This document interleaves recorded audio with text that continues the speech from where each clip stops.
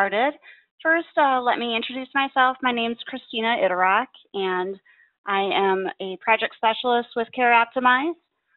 Today, we're going to go ahead and do a presentation on what we currently know about MIPS and why we should all be paying attention since this will be starting soon. I do want to make the statement again that we have muted everybody's lines and we will open up for questions at the end of the presentation. However, if you want to use the chat box in the meantime to ask any questions, please feel free to do so. We'll be monitoring that as well.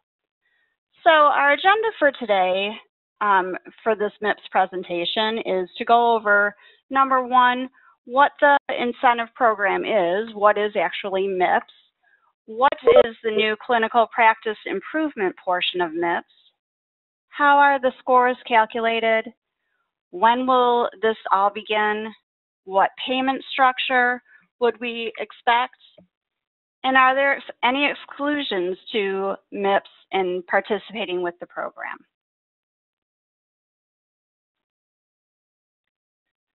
So what MIPS is the Merit-Based Incentive Program, and it was initiated after the MACRA Act of 2015. So what this program is going to do is it will strengthen Medicare access by improving physician payments and replace the Sustainable Growth Rate program with a value-based payment system.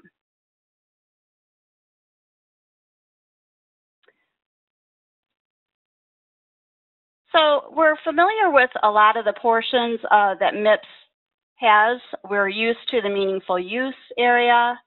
We're used to the physician quality reporting system, or PQRS measures.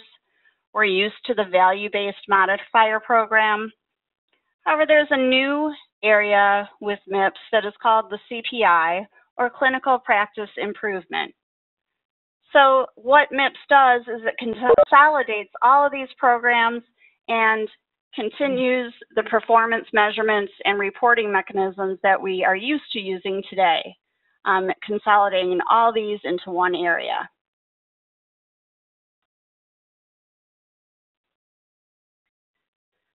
So CPI is broken down into 4 different areas. We have patient safety, population management, care coordination, and then the patient engagement. So all of these are part of that clinical practice improvement area that has been added on into the MIPS program.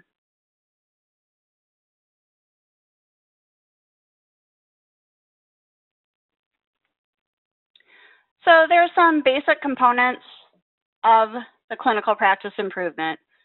So you can see that what they're trying to do is make sure that there's expanded practice access, so same-day appointments for urgent needs, after-hours clinical advice and access. They're looking at our population management, so monitoring health conditions of our populations and providing timely interventions. They're looking at our care coordination, so communication of test results, exchange of clinical information to patients and other providers, and then also the possible use of remote monitoring or telehealth. That would be something newer that's becoming more relevant as time goes on. The patient or beneficiary engagement is like where we give the care plans to individuals with complex needs, and then the self-management assessments and training, and then making sure our patients are engaged and making decisions along with the provider and the healthcare team to actually make their healthcare more intuitive. So it's more about a team approach where the patient is actually involved in their own healthcare. We're also looking at the patient safety and praxis assessments, so use of clinical or surgical checklists, practice assessments, certifications. and then the participation in an alternative payment model. So those are basic components of CPI, and that's a little bit newer. Some of them we're kind of used to, but then there's other areas that they're expanding on as well with this new MIPS program. So for MIPS, how they calculate your scores will definitely impact the reimbursement that the physicians will receive. They annually will start measuring providers based in 4 categories, and what that will do is create a score from 0 to 100. So the categories are the value-based modifier or quality. You can get up to 30 points for that. The VBM measured resource use, 30 points for that. Your meaningful use can gather 25 points. And then this new clinical practice improvement portion expands on and is relative for 15 points. And all these scores will be shared on the Physician Compare site. So they will be shared publicly.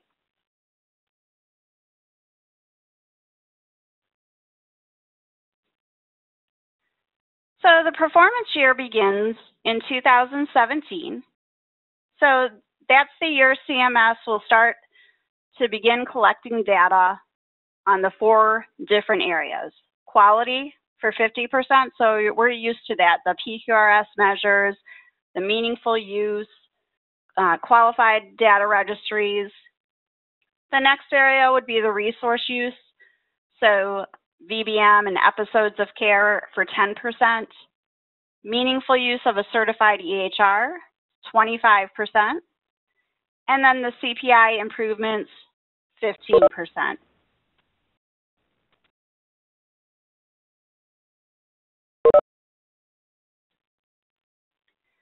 The payments will begin in 2019. So from 2017 to 2019, they're going to start gathering all that data. And then you can see that the score will be applied to provider payments beginning in 2019. And you can see that it will increase or decrease based on the score that you get. So in 2019, you'll get a plus or minus 4%. 2020, a plus or minus 5%. 2021, a plus or minus 7%. And 2022 at a plus or minus 9%.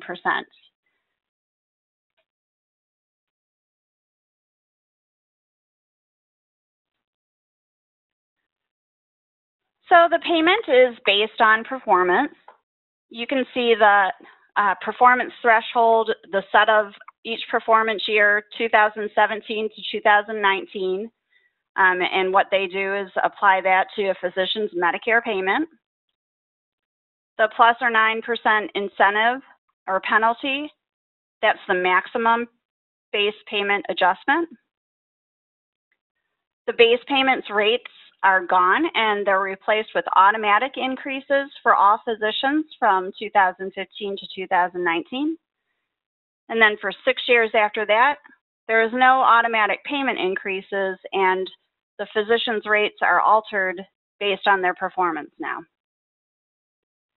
So you can see that MIPS is budget neutral and that for every physician who makes more from MIPS, there will be one physician that might make less. It depends on all your quality and how they're doing. So your top performers can actually get substantial financial rewards while others who don't perform can end up paying significant penalties. For the initial 2 payment years of 2019 and 2020, the performance threshold will not be based on historical MIPS, but with a combination of performance measures and activities related to your PQRS, meaningful use, and value-based modifier programs. Other potential factors have not yet been determined by CMS, but they're still giving us more information. So 85% of our MIPS scores rely on the performance measurements of PQRS, meaningful use, and value-based modifier. So the best thing that you can do now is to continue to improve in these programs before MIPS begins in 2017.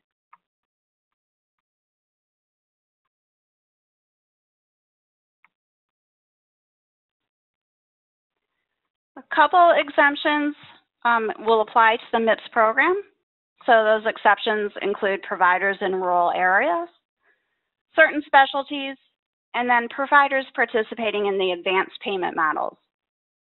So APMs consist mostly of accountable care organizations, medical homes, bundled payment models. So if you're participating in those now, there'll be more information to come on an exemption or what exemptions may be applicable to the MIPS program.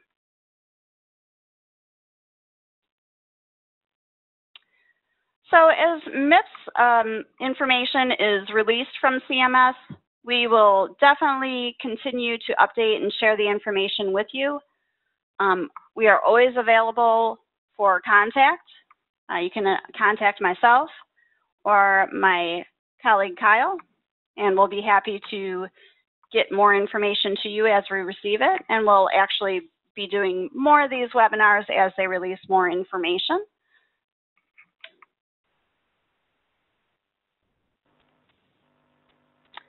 And there are also additional resources that you can find information on regarding the MIPS program, and we're sharing those here. All the attendees on the call will also get a copy of the presentation sent to you as well. So you can refer back to that also. And then just so you guys know, Care Optimize, we are always here to help you, not just in this area, but in many of the areas that you may need help with in your practices. So we're going to go ahead and open up the phone for any kind of questions or anything that you guys might have. If I currently don't have the answer to the question, we'll definitely investigate and get your email information and email you back or email the group of attendees so that we can get that information out to everybody. Christina?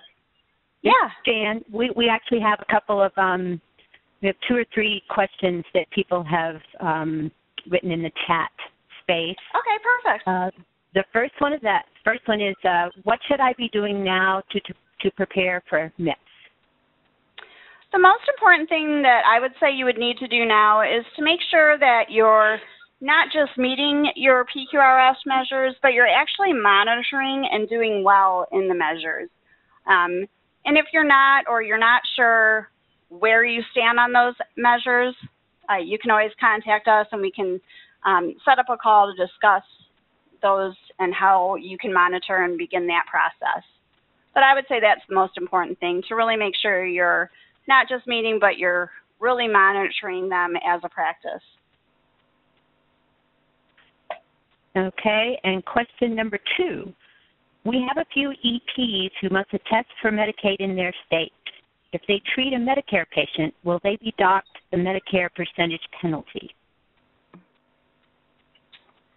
I haven't read any information specifically on Medicaid with the percentages, but I will definitely take that question and get an answer for you. Jan, do you have that information so that we can send that out? They haven't released anything specific to Medicaid that I've seen. Yeah, Brian, if you'll give me your email address in the chat room, then I will we'll get that to you.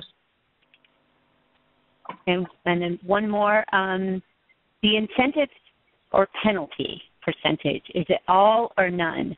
Meaning, should the providers meet all of the threshold, or will it be calculated and the incentives penalties will be made accordingly? That's correct. That last portion is correct. So what they'll do is calculate your score, and then they're going to base whatever that score is, wherever you stand from 0 to 100. That's how they're going to base what you receive or don't receive.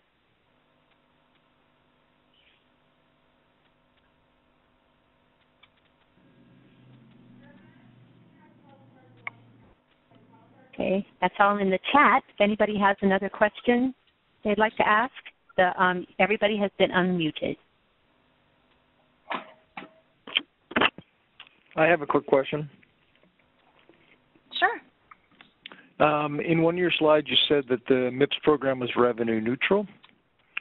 And yet that's sort of different than what I understood. So I understood there was going to be a threshold, and if you were above the threshold, you got a bonus, and if you were below it, you got a penalty, which implies if somehow every doc in the program were above the penalty, everybody would get, or above the threshold, everybody would get a bonus of some sort.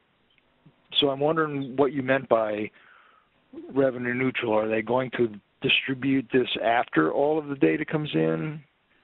Yeah, from what I've read, that's what I've gathered, is that they are going to distribute after they gather the data and then make that decision based on what you've actually completed or done within that time period. Okay.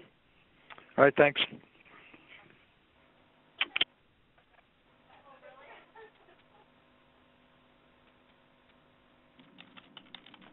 Any other questions from anybody else?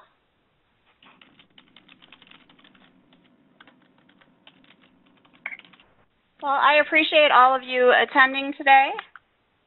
And like I said, as more information becomes available, we will definitely get that information out to you as soon as we can.